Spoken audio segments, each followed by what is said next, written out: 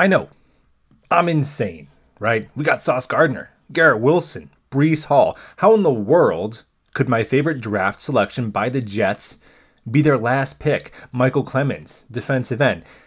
Many of us, including myself, didn't even know who he was before he was a Jet. So how could he be my favorite pick? Well, I think that this pick and this potential success story with the Jets could be indicative of something larger than any one player. Because I'm pretty optimistic on this channel. I try to be. But let's face facts. The Jets have been an organization known for dysfunction, right? Where guys come to get paid the Jets tax, where embarrassing things happen on and off the field. We've been a place where players come and they're the worst version of themselves. However, the Jets this offseason have really prioritized character and culture, and I think it started last offseason with our head coach.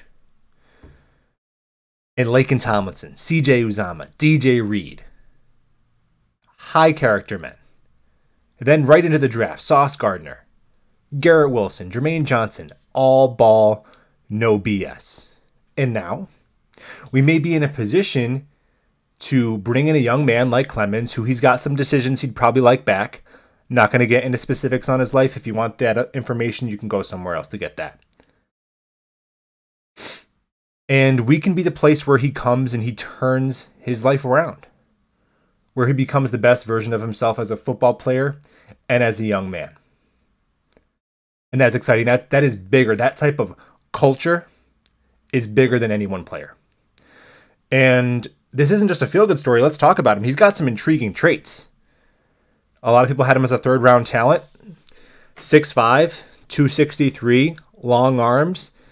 And I was just watching him this morning, and this kid plays like somebody took his lunch money. He is mean off the edge. And he's big enough where maybe he could do a little JFM, a little inside-outside, add some depth. I like this move. I love this move.